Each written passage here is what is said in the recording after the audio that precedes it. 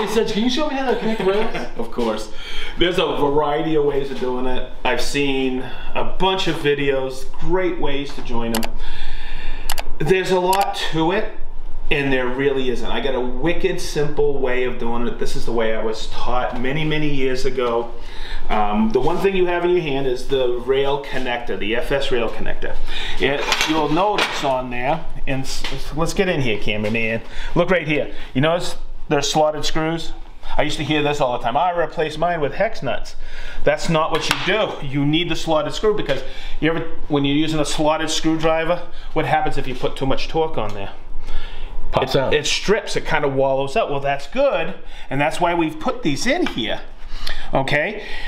It's because if you put too much torque, okay, you'll dimple the rail, and that's what you don't want, okay? Right. So we're gonna leave your screws in there, okay? Because I got a little screw, okay. You see how there's two ribs? You have your outside rib, yep, and your inside rib. This is where your track saw rides, yep, okay? You need two, okay? So make sure you get two. And the reason, and as I put this together, and I always do this, I take it and I tighten two screws here. I'll flip this over so you can see it. I tighten two screws there. Okay, but you see how I offset it? It's kind of like when we were setting up with the parallel edge guide. I always offset things because it makes it getting in there a little bit easier. Okay, so I'll show you some of the common mistakes people make when they set up their rail like this. Okay. Okay, they butt these together. That's not good. What you want to do is you want to put just a little bit of space. Now, I used to take a straight edge, okay? A good straight edge, okay? And in the beginning, many moons ago, probably about 17 years ago, I used to put it on the back here. I thought that was the way you did it. No. What you want to do is if you do have a good straight edge, you want to put it on this rib here. And I've seen some great, and everybody's starting to learn now, that's where your accuracy is right here. Sure. But the one thing you don't want to do, and I'll explain why, is butt them together because this isn't guaranteed to be cut at 90. Okay? So if you butt them together, they could cant a little. Okay. Okay, so remember when we set up the track saw not too long ago, and I showed you these cams right here. See them? Yep. The only thing you don't need a straight edge, okay? You need these cams because now I'm gonna bring these tracks in perfect alignment because I'm gonna take the cams, and cameraman, come over here and see this, and I'm gonna open this up so everybody can see this, okay? I'm gonna take these cams, see that's the center line of the sole of my saw. Yep. I'm gonna tighten it up right there, just like that. So now there's no movement. That brought it into alignment. That rib is now aligned with this rib. Awesome. See? And it's pretty simple. You just take the screws, you tighten them up. Oh, I gotta put a little Earl on that. Okay, don't over torque it. And take that, and we can slide this over and tighten them from underneath. Nice. That's all it is. Now it's in perfect alignment. Now, in saying that, what you don't want to do is now that you have that gap in there, you don't want to pick it up on this end, especially if you have the parallel guides. You rotate it and move it around and support it in the center. In the center, but tightening those two screws underneath, you're good to go. Awesome. We talked about it for the track saw. We have that space. How do I make sure the accuracy of our holes here for our so what you're asking is, and this is the question, I got you on this one. Good one. You need that hole. See how these are spaced at 32 millimeters apart? You want that hole spaced to that hole at 32 millimeters. Yeah. Now we're talking. So it's pretty simple. These are called the end stops. All right, and you know the way I showed you, 16 up and out or 32 up and out. Yep. Okay, we're gonna get ready to do some shaker flat panel doors using a domino, and we're gonna bore those cup hinges because we did it for the hinge plates on the cabinet. We gotta bore the cup hinges, so we need to space it right in between that first hinge plate hole. So that's why we use 32. I'll explain that when we do the shaker flat panel doors coming up pretty quick here. All right, so what we need to do, is get a perfect continuation. Okay, so the end stop if we can come in here and see this, you see how it has those dual hash marks right there? Yeah.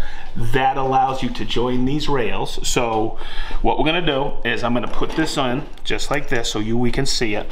I'm gonna take that, and you see those two little points, I'm gonna put it so you see where that's there, right? Okay, give me a second. Sorry about this, everybody.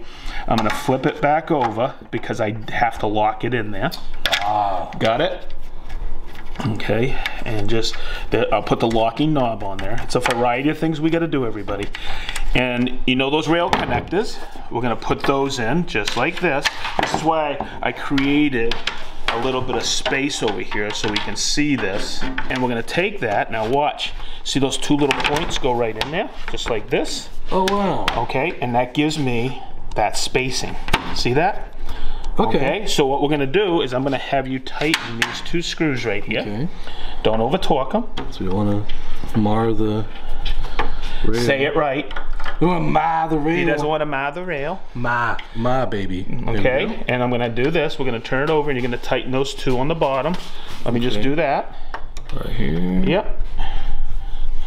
So he's tightening those two on the bottom. And now the distance from that last hole on this rail to this hole is 32 millimeters. Well, flippin' sweet. And that's how it's built in there. So there you go, it's a perfect continuation.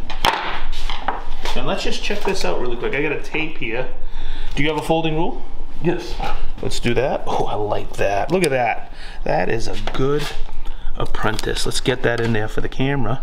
And you'll see center line to center line is 32. Okay, hopefully I got my center line there. I'm a little off with my center line, but there you go. And that's how you connect the holy, I call these the holy rails. Holy rails, That's how baby. you connect the holy rails for a perfect continuation of the 32 millimeter spacing. This end stop right here that I showed you a minute ago, see how it has the little hash marks there? Yep. When the LR32 system first came out, the end stop was right here. Okay, and some people out there may have this end stop and you don't have this. So instead of going out and getting one, okay, I'm going to show you how I used to set up for the continuation of these. So the distance from here to here, I want to make sure it's 32 millimeter. Okay. Okay. The distance between the rails is 8 millimeter. And I don't want to lose, I want to use my eyes for it. Okay, small. but it's all, you kind of have it already. I'm going to put this together, okay? And the space we're going to create is I have some bits that have what? Some router bits or the LR32 bits. I can just put in here. I just like using 2 of the 35 millimeter cup hinge ones. Okay, I put them in there like that. It's an 8 millimeter space, just like that. I use the shank of the router bit as a gauge block, and I just tighten it up, and now it's spaced exactly at 32. From here to here, 32 millimeter. Now, whether you have the new end stops or the old ones, you're able to put them together. And as we end all our videos, be positive and stay sharp.